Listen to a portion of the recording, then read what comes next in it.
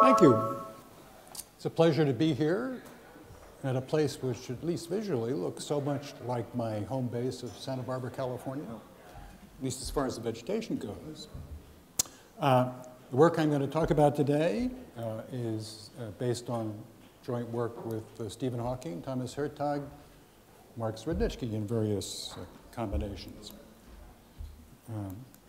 The context for my talk is going to be the universe as a whole, but I'm going to neglect quantum gravity, which is, you know, not such a bad approximation anytime after 10 to the minus 33 seconds in the universe. So you can think of the universe as being in a large matter fields inside a large box, perhaps expanding, say 20,000 megaparsecs on a side.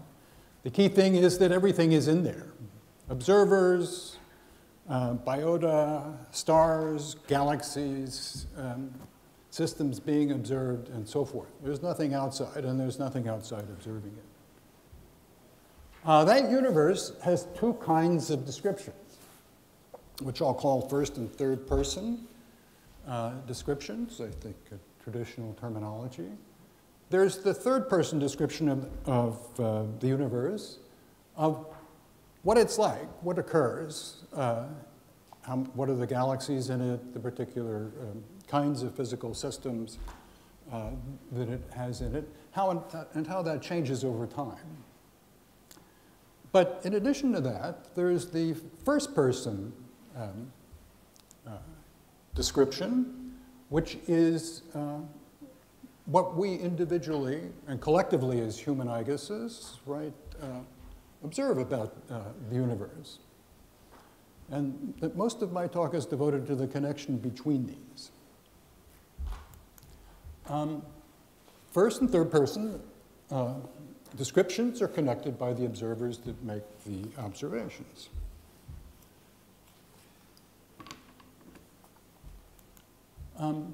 Science, I think, I'll leave it to the philosophers to make more precise statements, aims at third person's descriptions because they're more objective. They say what's out there independent of human cognition.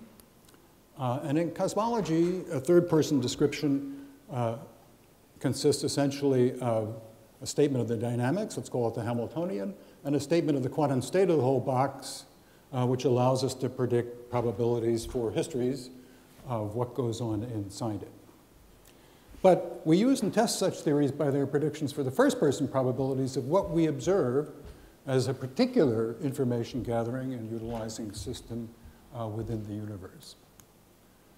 The notion of observer and its importance for physics has changed over the years. And I'll just give a brief revisionist history. Revisionist because I didn't check whether any of these things happened. I just organized the history so it fit my argument. So in classical physics, the observer could be made essentially negligible. If we had a closed system of interacting particles with an initial condition and a dynamics that predicted, in principle, everything in classical physics, and you could add or identify within the system an observer which, because it was small, if it was a very large system, had a negligible perturbation on the system. And therefore, the first predictions for what was observed are the same as the third person predictions for what happened. Right? So observers and observations can be made trivial in classical physics. In Copenhagen quantum mechanics, it was in a certain sense the other way around. Right? According to Copenhagen quantum mechanics, the world was divided into a quantum world and a classical one with a kind of movable boundary between it. Right? So, if, for example, here's a little closed laboratory with a two-slit experiment going on. Copenhagen quantum mechanics would posit some kind of boundary between the experiment and the observation. The boundary could be moved. That was measurement theory. But in the end, you had to have that boundary somewhere, right? And therefore, observers were part of the classical world and making observations in the quantum mechanical ones. And the predictions of the theory were first-person probabilities for the predictions of the theory gave first-person probabilities for the results of measurements, and there was no third-person description at all.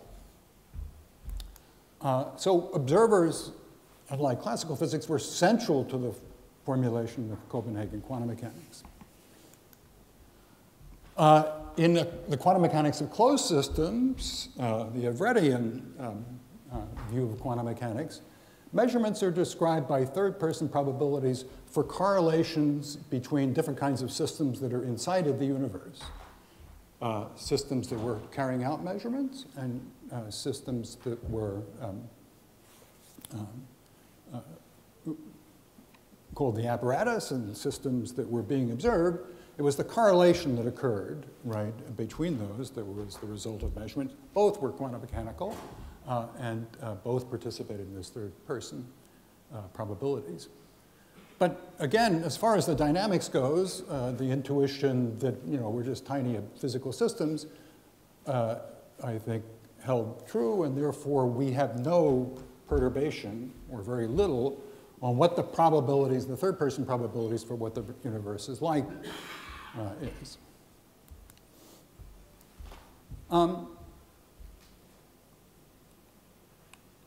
But that's the third-person probabilities. What I'm going to argue today, and it was somewhat of a shock to me, working, having spent a fair fraction of my career getting rid of the observer in quantum mechanics, to find out that the observer returns to importance for the first-person probabilities for observations. And I'm now just going to illustrate that in a very simple model universe, which is fairly trivial. These are box model universes. So we're going to think of the universe essentially at one time, and it consists of a lot of Hubble volumes, each, and they're basically two histories at one time. This history, which I'll call 1, and this history, which I'll call 2. These boxes are supposed to be little Hubble volumes in different places in the universe. And in this universe, all the boxes are red, think some property of the CMB. And in this universe, all the boxes are blue. This occurs, according to the third-person theory, with a probability P1. And this occurs with a probability P2. OK, but now we have to put the observers in, because they're physical systems just like any other in the universe, and they have therefore only a probability to exist, just like the whole universes have a probability to exist. So we're not very certain to exist, for example, in any one Hubble volume. And in a large universe, the kind contemplated by contemporary theories of inflation, there will be a probability for us to be duplicated at the level of the coarse graining that were described. So I'm going to model this by a very simple model where I'll just assume that there's a probability PE for an observer like us to exist in any Hubble volume, and that's the same for all of them. That's a very crude model, so the observer only has 1 degree of freedom, but it's enough for the discussion. So that's more realistic than most. And so we might have, for example, an observer in this volume, but then it might be duplicated. It's a kind of frightening prospect when you think about it. But there's some evidence that it might be true, right? Because I've only been to a few meeting of quantum mechanics conferences, but Dave has been at every single one. So there are two explanations. One is that he goes to a lot of conferences, and the other is up there before you. At any rate, that probability PE includes the probability for 3 billion years of biological evolution.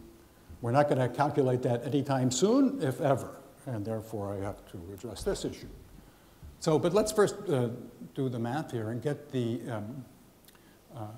third-person probabilities for history. So a history is defined by the red boxes or the blue boxes, and then what's the configuration of observers in each. So in this particular configuration, there are 4 observers in various boxes. So the probability for this to occur, that is the probability for the first history to occur, and then 4 times PE to raise to the 4th power for the 4 observers, and no observers in the other 2 boxes like this. And more generally, there's a formula like this that gives you the probabilities in this little model for how many observers occur, which is the whole configuration. Now the question is, what's the first person probability that we see a particular thing in the universe that we observe red? So I'm going to assume, which I'll come back to this assumption later, that we're equally likely to be any of the incidences of E. After all, at this level of description, there's nothing to distinguish them. The probability that we see red, for example, is the probability that we're in the history with the red boxes. But that probability is not the third-person probability that the red boxes occur, because they could occur with no observers. Therefore, the probability that we see red is proportional to the probability that the red boxes occur with at least one observer, a set of observer of this kind in it, because that's all we know. We don't know how many other observers there are. The first-person probability that we see red, therefore, is, if we want to calculate the probability that there's at least one observer, is 1 minus the probability that there are no observers, is 1 minus the probability that there are no observers in a given box raised to the power of the number of boxes. So the probability that we see red is proportional to the probability that the red universe occurs, multiplied by this additional, what we call a top-down factor. And that is, that factor can be significant, as I will show you, and that is basically the return of the observer into quantum cosmology. So let's look at this formula. Here it is repeated again. When we're rare, suppose, for example, the number of Hubble volumes, PE is very low, and the chances are that there's at most one of us. Then this reduces, as you can see from the little expansion, the probability that we see red is n1, the number of boxes, times the probability that one occurs, and the same for 2. So this is what's called volume weighting, right, for the probabilities, but it's automatic when you calculate the probabilities for observer. So it could be that, for example, the probability for the blue boxes to occur is larger than the probability for the red boxes. But red will be more likely to observe when n1 times p1 is bigger than n2 times p2, as you could even, whatever, you could clearly arrange by picking n1 and n2 carefully. What is most probable to occur is not necessarily, in cosmology, what's the most probable thing to be observed. That is the major message of the talk, and that's the return of the observer. Just to continue on a little bit with the limits, when we're common, that is, the number of Hubble volumes is so huge that we occur many times in the universe, then this factor here, when this goes to infinity, we just get no top-down weighting whatsoever, and we're back in the usual situation. And the common limit probabilities for what we observe agrees with probabilities for what occurs. So, but there's a question here, have we somehow succeeded in having a better analysis, but reduced our ability to compute, since I don't think we're going to compute anytime soon. Computing the probability that we exist is billions of years of biological evolution is in principle possible in physics, but it's not going to be realized anytime soon. But there are these two limits, where we're very rare, in which case we get volume weighting and it does become computable, or we're very common, and it does. So we can stick those. You want some intermediate case, you've got to do a lot of work, launch some project like this. It's not unlike statistical mechanics in this qualitative aspect. We can simulate, of course, a box of gas with, say, 1,000 particles in it or 10,000 particles. But if it's 100,000 particles, it becomes an intractable problem, right? But there are limits, a very large n, right, in which we do get predictions because of notions like the approach to equilibrium. So here, too, you don't get predictions everywhere, but you get enough predictions to do something. So that's the story so far, but I snuck one thing in to you, namely, this is just a repeat of an earlier slide with some part of it blown up. I assume that we're equally likely to be any of the incidences of E, and that's a typicality assumption.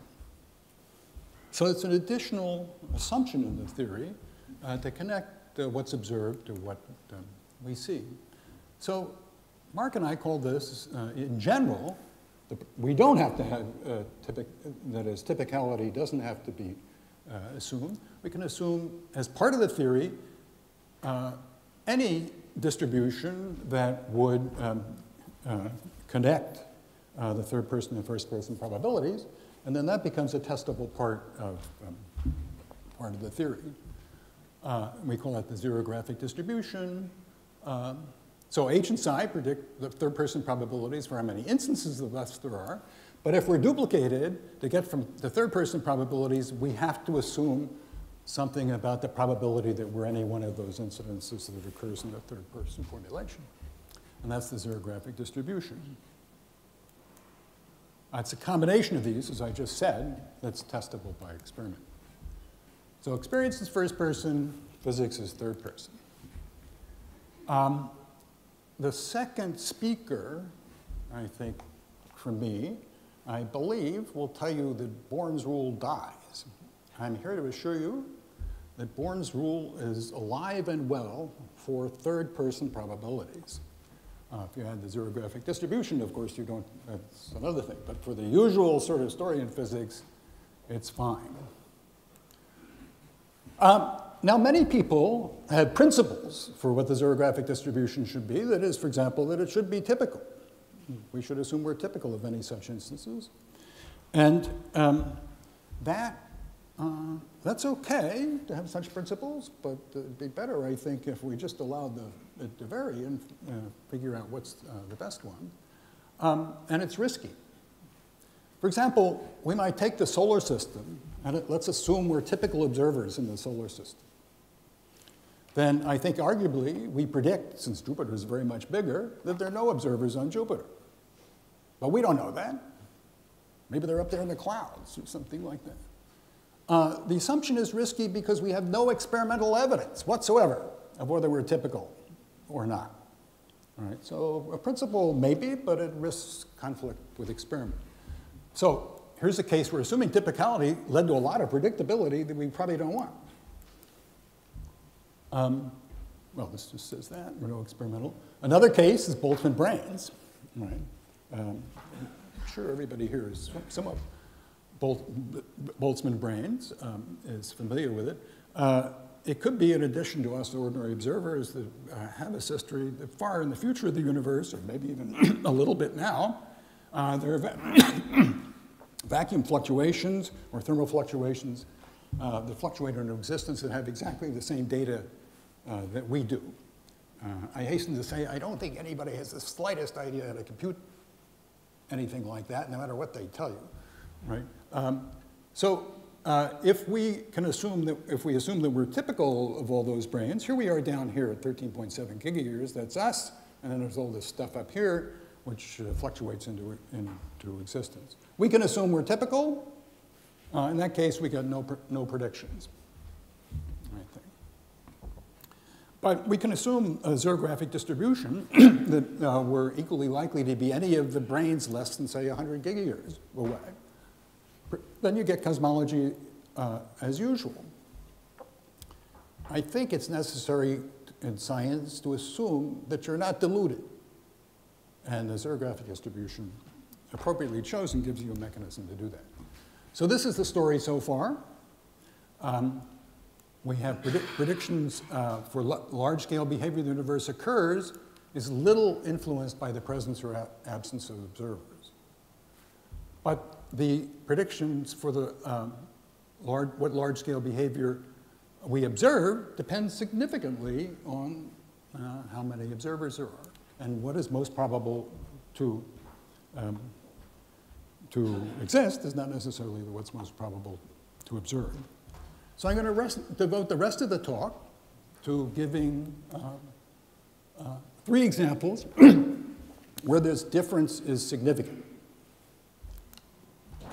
And these are all based on the no boundary wave function because that's the thing I've computed the most. Here it is. I've just written it, we'll write it down very schematically, right? Just including geometry and no matter. Wave functions in cosmology are functions on the configuration space of 3 geometries and 3 matter field configurations. So wave function is a function of a 3 geometry. And roughly speaking, it's given us by a certain sum of e to the minus action, right? The usual action of quantum mechanics for the 4 geometries, evaluated over 4 geometries which have 1 boundary on which matches the 3 geometry in the argument of the wave function, and otherwise has no other boundary. That's why it's called the no boundary proposal. I'm only going to be working the semi-classical approximation, where you think of the sum as an integral. It's dominated by, it would be dominated by 1 saddle point of the action. Those saddle points are in general complex, and so roughly speaking, the wave function is given by e to the minus the value of the saddle point at the extremum. And here's a typical classical, not classical, but it's a well-known picture of a saddle point in which you have, it's complex because you have a Euclidean geometry down here with no boundary, which is part of a force sphere evolving up here into de Sitter space, connected across this boundary, or matched across this boundary. Let's see.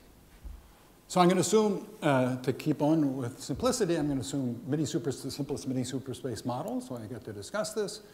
Homogeneous, isotropic, and closed configurations, and I'm just going to assume 1 scalar field. So the metric looks like this, minus dt squared. And then there's a scale factor here, a familiar form. I don't need to say much about that here at a conference on cosmology. And then we have some fields, because they're homogeneous, they're a function of time. I'll assume a potential, which has got a cosmological constant, and say just the quadratic potential in phi, characterized by some mass m. The wave function is then a function of the scale factor and the homogeneous value of the scalar field. And in the semi-classical approximation, it's given by this, right, where this is the action of typical saddle points.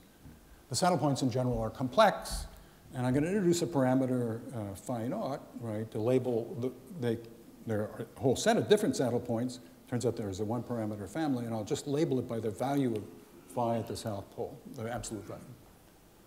So let's talk about the third-person predictions for classical histories, which is what we're concerned with most in cosmology. Because the saddle point is complex, the wave function, the action will have a real part and an imaginary part. And this is just WKB, right, in ordinary quantum mechanics. So using the WKB results, so to speak, when the action S varies rapidly, the imaginary part varies rapidly compared with the real part, then we predict an ensemble of classical histories, which are the integral curves of S. That is, there's the solutions to the Hamilton-Jacobi relation that connect the momenta, which have d variables dt, to the gradient of the S, of S, 2 equations, so that already by this relation, which connects momenta to position, the phase space, right, which in this case is 4-dimensional, is halved, and that's why such wave functions are predicted. Right? We don't predict every classical history, but only some of them. And the probability is the square of the wave function, e to the minus 2 IR. So my first example is slow roll inflation.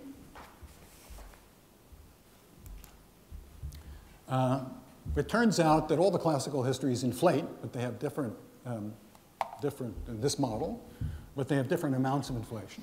So we have this 1-parameter family of classical histories with third-person probabilities, which computed as on the previous slide, which I'll give as p phi naught.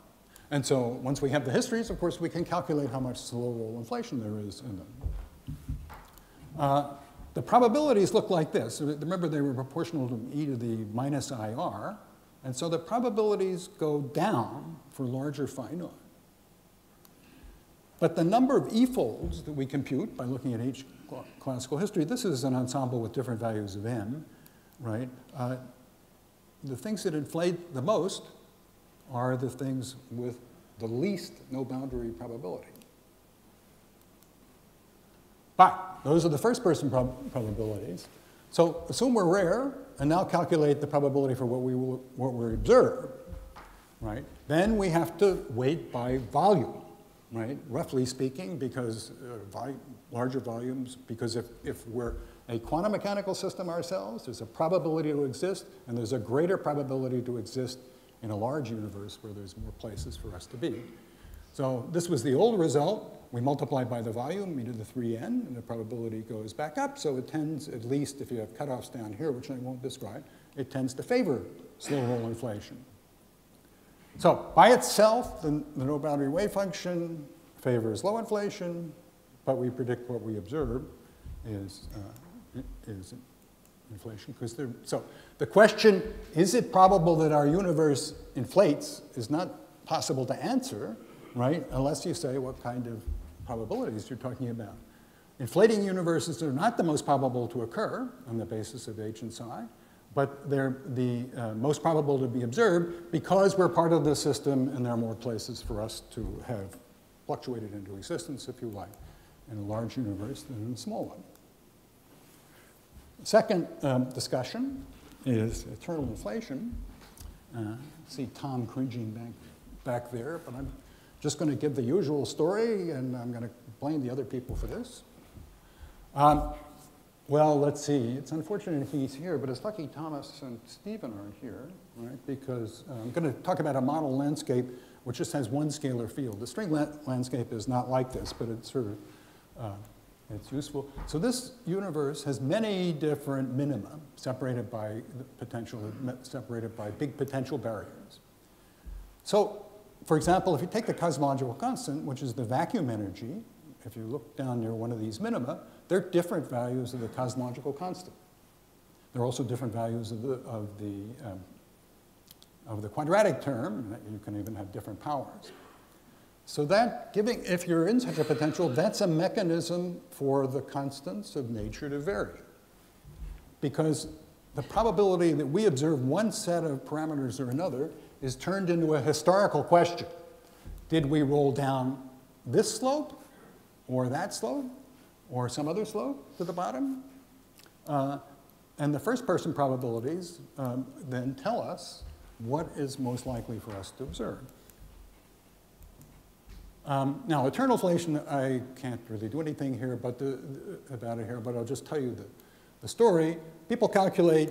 I don't think the calculations are all that great, but I hope I'm not offending somebody in here. But the end result is that fluctuations that leave the horizon, this is reasonably solid, during a regime of eternal inflation, which I haven't characterized for you exactly, in a certain regime of phi naught, become very large, right? So the universe gets very large, and it gets very inhomogeneous. And for example, it occurs even in m squared phi squared, where we are rolling down. There's a regime of eternal inflation above basically 1 over the square root of the mass, right? And if something starts up here and starts to roll down, it becomes very big. But now to get to the first person probabilities, we have to weight by these top-down factors, which are this.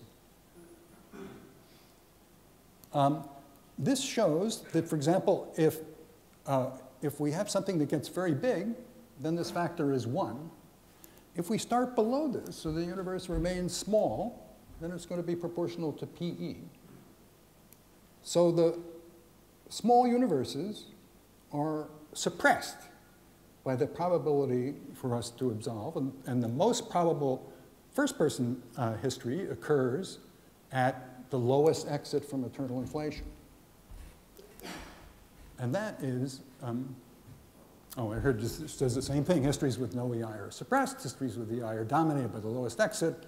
So we're left with a predicted ensemble. And then that's predicted here. Predictive here, for example, is a calculation not done by me, but by Thomas Hertog. He took as a little model landscape the potentials that are, so there's no theoretical motivation for this, but they took the potentials that were used to reduce the Planck data, right, which are here. They took, compared phi to the 2/3, r squared inflation, phi squared, and phi cubed, and use that as a little ensemble of potentials, and then calculate what the scalar to tensor ratio we would observe, and it comes out down here. So if that was the ensemble, and that was the prediction, and bicep were correct, we would be out of business. But of course, it's possible it could also be turned around. So either the no boundary wave function is incorrect, or the ensemble is not like that, or the observations are. My main point is that it has something to do. Finally, I want to talk about the dreaded A word, anthropic selection. Every prediction for an observation in cosmology is what I would call anthropic. That is, because it's conditioned on a description of the observational situation. It doesn't make any sense to ask from the third-person theory, what is the probability of the temperature of the microwave background, because it varies with time. You have to put in the information of where you're making the observation. Right? And anthropic means, since this is the factor, we won't observe what is where we cannot exist, because if p equals 0, then this whole factor is equal to 0. So anthropic reasoning, people devote a lot of heat to this, does not require a principle. It's not an option. It just follows automatically. And it does not change the objective nature, I think, of the third-person theory. It's just an automatic consequence of treating observers as though they were physical systems within the universe and not somehow and calculating probabilities for their observations. Here's an example. The cosmological constant and Q. A little history. Weinberg showed a long time ago that did this kind of calculation with just letting lambda vary. Livio and Riesz showed that the calculation got worse, right, if you allowed, for example, the amplitude of the density fluctuations to vary. And so here they are. Here's a plot, and they're anthropic constraints, right? We didn't do these. We just took them from Tegmark and company. But they have a simple ground rule. If you have, this is basically a plot of PE, that is the probability to exist. Let's see, very roughly, for example, you're given scale of fluctuations, and you make lambda bigger, then you don't get any galaxies because the universe expands too quickly and nothing collapses. Well, okay, we get galaxies. If you are a given value of lambda, right, if the fluctuation amplitude is too big, you get a universe dominated by black holes. And if it's too small, you don't get collapse by, so we're putting in the time by 11 gigayears. So you put those three things in, and you get this following constrained region. Now, usually what is done is to put in a uniform prior on that and then calculate the value of lambda and Q. That would give you actually something that disagrees a little bit up here. But we have the prior. It's given by the no boundary wave function. So it's more interesting to put that in as a probability, and then on this restricted reason and seeing what you get. And the probability for lambda n, I'm not going to attempt to derive this, turns out to be proportional to the e to the pi lambda divided plus m over 2, where m, you remember, is the mass of the scalar field. And that turns out to be roughly e to the 2 pi over q. It's, I think, fairly simple origin. The no boundary wave function is e to the minus action. Fluctuations cost action. Therefore, they will be suppressed. So this favors low value of the fluctuations. And if you put this as the prior in this allowed region, you get this red dot here, which gives you a marginal distribution for lambda, which is basically dead on, and is essentially right at 10 to the minus fifth. Of course, we put in a lot of stuff, like the age and so forth. But, and I'm not claiming in any sense that that's general, but it looks good for this particular simple example.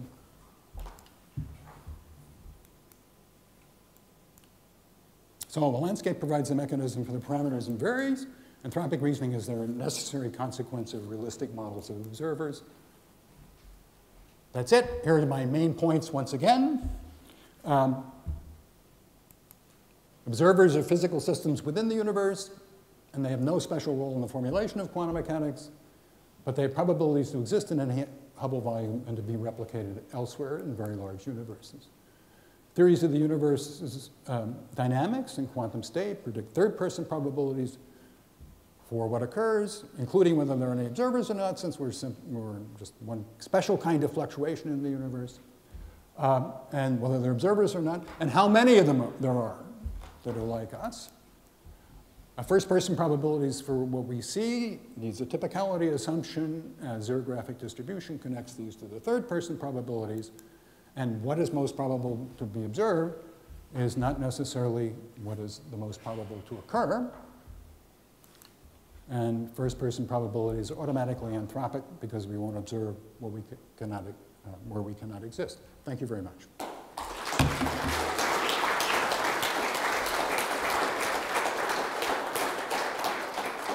All right, we have time for questions. Tom, and you're supposed to say your name and speak into the microphone. Okay, Tom Banks. Jim, I didn't see anywhere in your discussion a mention of the time at which these probabilities are measured or predicted to be. And one of the big issues for people who talk about eternal inflation is the question of the fact that you can choose different space-like surfaces in this incredibly complicated universe that eternal inflation is supposed to produce, and that you get different results for asymptotic probabilities for large time depending on how you make that choice. So does your proposal resolve any of that? It does not. Right, so I'm assuming a very simple model where I'm treating the fluctuations, in fact, as small, or on the reheating surface, right? Having also said just before that they're very big and the surface will be very wiggly. So basically what we try to do in that case is to go directly to the first-person probability by coarse graining out all the large structure that we have. And so then it reduces, if our coarse graining discussion is correct, but there are plenty to just the usual case where there are not so many, it's not such a big irregularity, but at that particular lowest exit from eternal inflation. But I agree with you. I don't much like the calculations that they're done. I think they're unreliable. They're partially classical. And, how to put it? In this world, you just can't calculate everything yourself from the beginning, right? And so I took what these people said, simplified it, and that's the result. Thank you. Let's get Luke.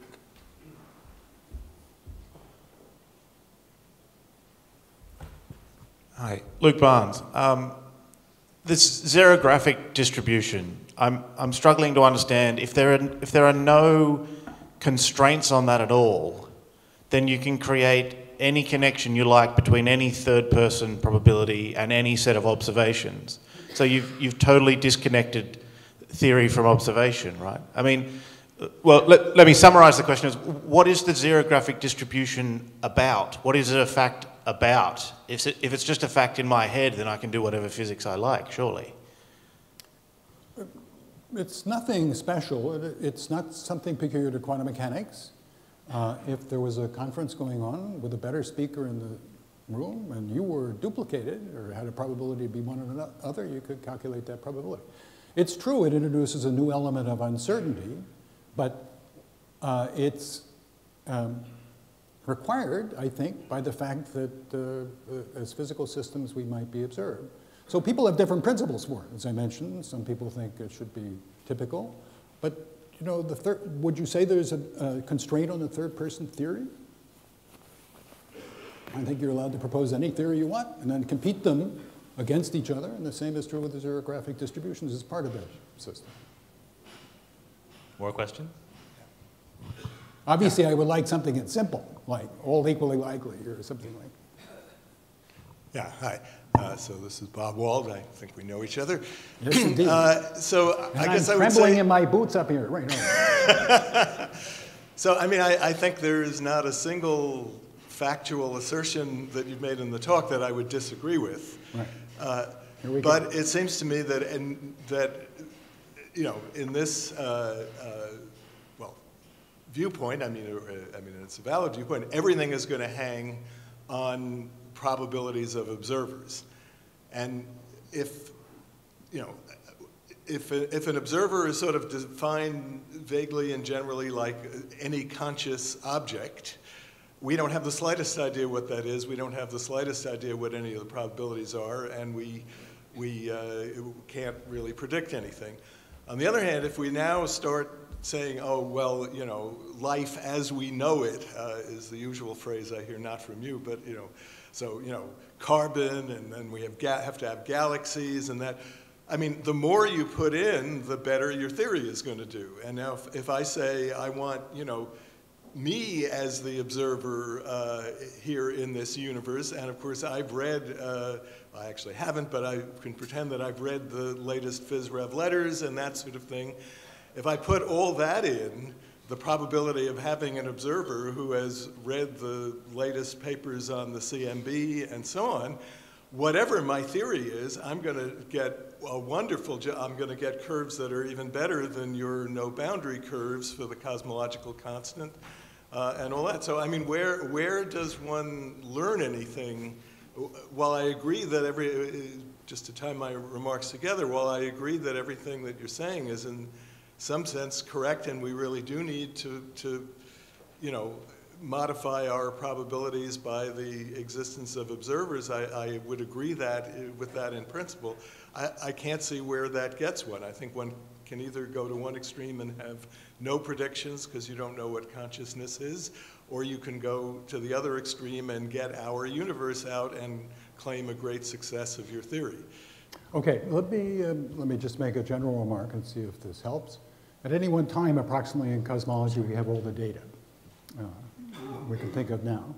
So we have to start on a program. We divide the data into two pieces, part of which we assume and part of which we seek to correct.